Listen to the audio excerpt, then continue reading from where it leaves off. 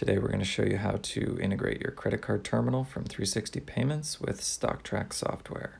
So from the Shop tab on the top, you want to go down to Credit Cards, and then on each credit card type you want to go down and click Edit and change out the processor to have 360 Payments show up there. And then click OK. And you'll do this for each American Express, Discover, and Visa and MasterCard.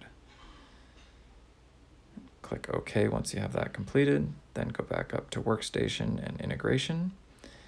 And then go in and click on Pair Terminal. You'll enter the serial number from the back of the credit card terminal.